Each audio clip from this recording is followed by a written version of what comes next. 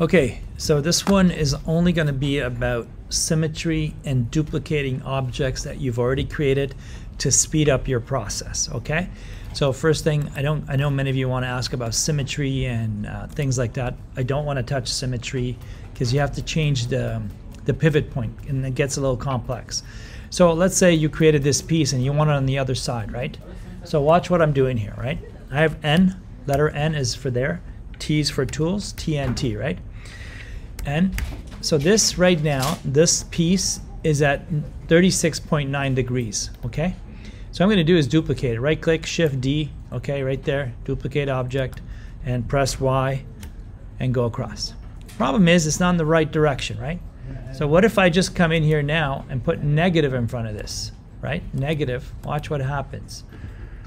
Go over there, put negative, boom, perfect. Easy. There's other ways of doing this, but for now, I think if you guys just duplicate pieces and look at the rotation or the location number, change it from positive to negative, you're good to go.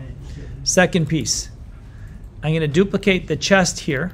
I'll make another video making a chest out of a cube, but I'm going to make the hips out of it. Watch this. Shift D again, Z, bring it down here. Now I need to rotate this 180 degrees, okay?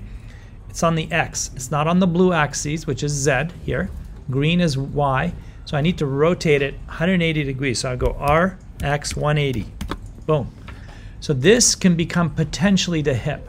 So if I scale this here, I'm going to use like this. Look what happens. See? So now I basically use the top piece, and of course I need to remember to name it, which I didn't, hip. Okay?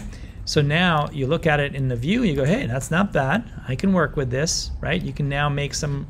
So that is a quick way of duplicating an existing object into here, give it more information. Okay? So that's all this was about.